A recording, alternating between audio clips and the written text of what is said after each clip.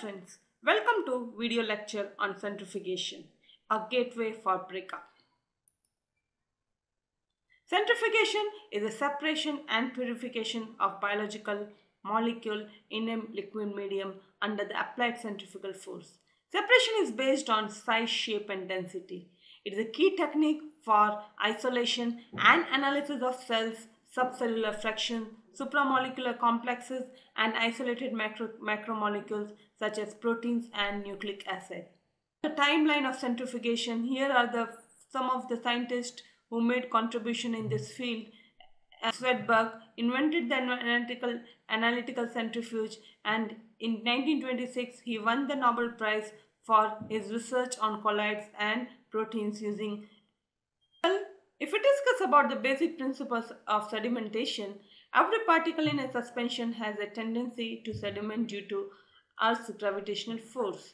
The rate at which given particle moves downward is proportional to the centrifugal force, which is directed radially outward and represented by following relationship, that is G is equal to omega square r, where G is the applied centrifugal force, omega is the angular velocity and r is the radial distance from the axis of the rotation.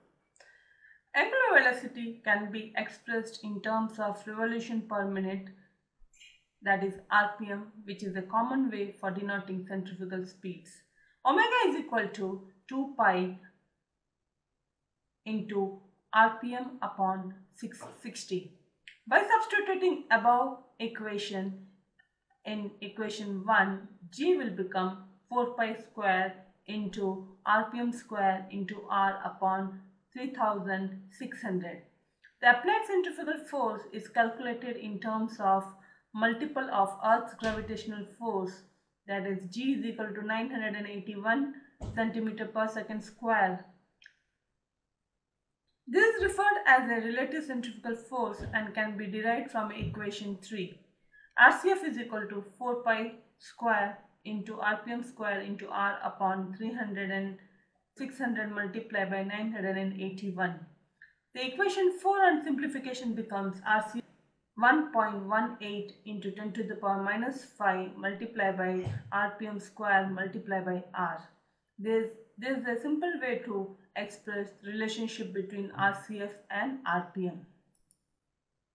This figure shows nomogram for determination of field for given rotor speed and radius.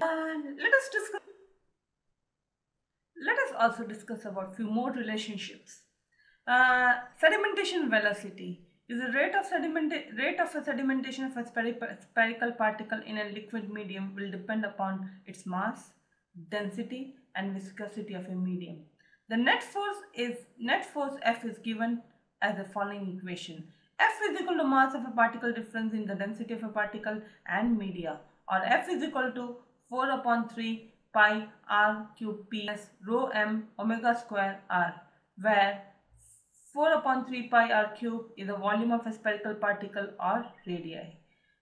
Rho p is the density of a particle, rho m is the density of a medium, and r is the radial distance in centimeter, and omega is the angular velocity in radians per. Traveling through the medium, particle also has to retard its movement and its any given velocity. The opposing frictional force will be given as F naught is equal to V multiplied by F, where V is equal to velocity of a sedimentation rate of a particle and F is the frictional coefficient of a particle in the solution. The magnitude of frictional coefficient depends upon its size, shape, hydration and viscosity of a medium.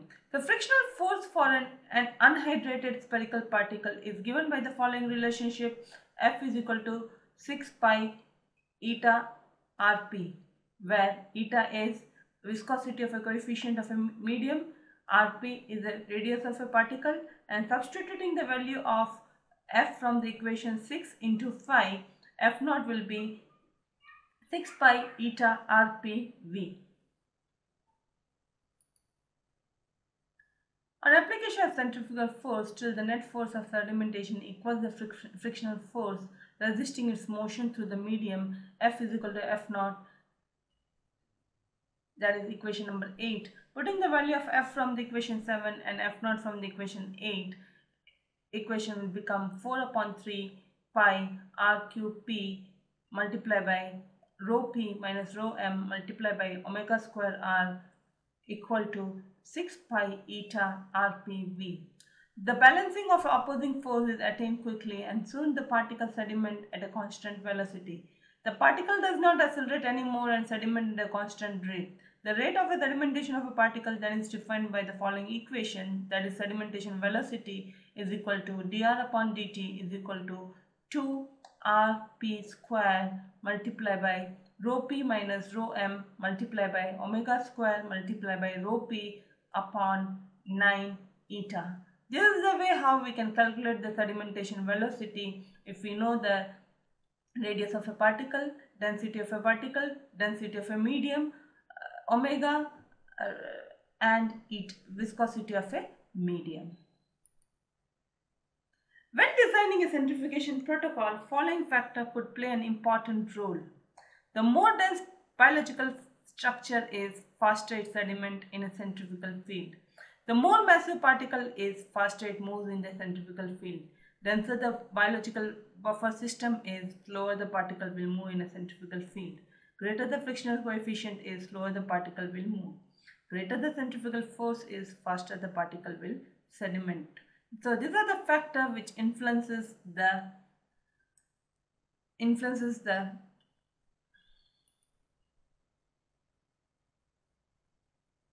when designing a centrifuge protocol, following factor could play an important role. More dense biological structure is, faster its sediment in a centrifugal field. More massive biological particle is, faster it moves in a centrifugal field. Denser is the biological system is, slower the particle will move in a centrifugal field. Greater the frictional coefficient is, slower the particle will move. Greater the centrifugal force is, faster the particle will sediment. Requirement of centrifuge differs according to maximum speed at which biological specimens are subjected to increased sedimentation, the presence or absence of a vacuum, potential for refrigeration or general manipulation of a temperature during the centrifugation run, maximum volume of a sample or capacity for individual centrifugation tubes. Types of centrifuge. Different types of centrifuge available: large capacity, low speed preparatory centrifuge, refrigerated high speed preparatory centrifuge, analytical ultracentrifuge, preparative ultracentrifuge, large scale clinical centrifuge. Here are the different requirements or characteristics of preparative benchtop centrifuge. It operates up to 3000 to 7000 G, adaptable with different types of containers. For instance, tubes can be accommodated, even 96 well ELISA plates can be accommodated, and useful for many high throughput biochemical assays. High speed refrigerated centrifuge operate at up to G. It is used for sedimentation of protein precipitates, large intact organelles, cellular debris derived from the tissues, homogenization and microorganisms. In order to harvest yeast cells or bacteria from large volume of culture media, high-speed centrifugation may be used in continuous flow mode with the zonal rotor. Centrifuge operates up to 9 lakh G. To minimize excessive rotor temperature, chamber is sealed, evacuated and refrigerated. Modern ultracentrifuge can be started even without fully established vacuum or will proceed in the evacuation of a rotor chamber during the initial acceleration process. It is used for isolation and purification of subcomplex or multi-protein complexes. These are the details for analytical ultracentrifuge.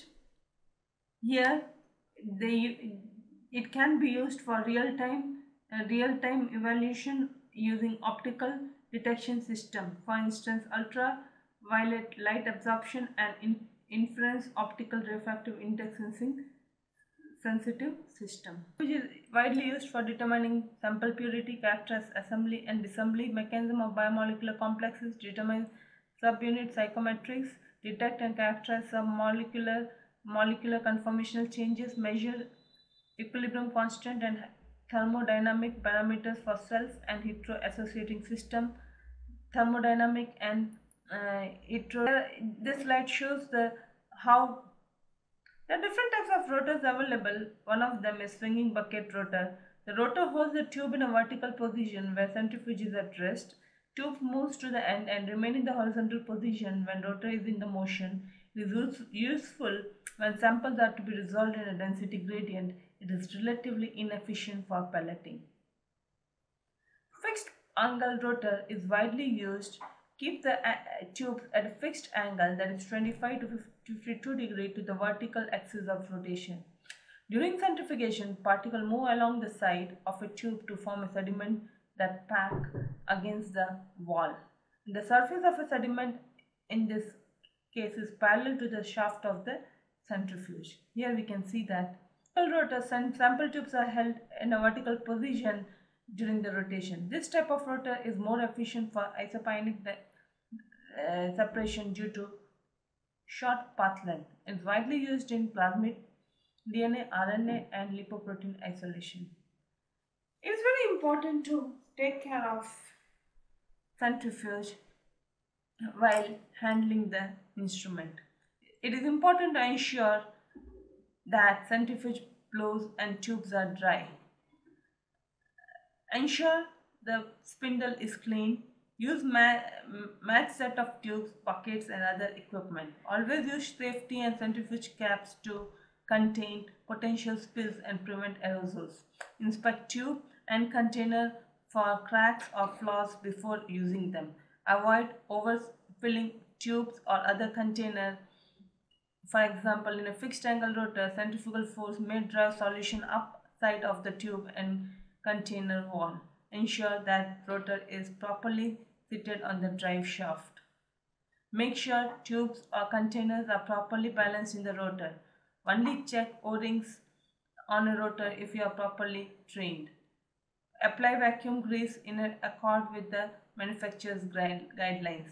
Do not exceed rotor maximum run speed. Close the centrifuge lid during operation.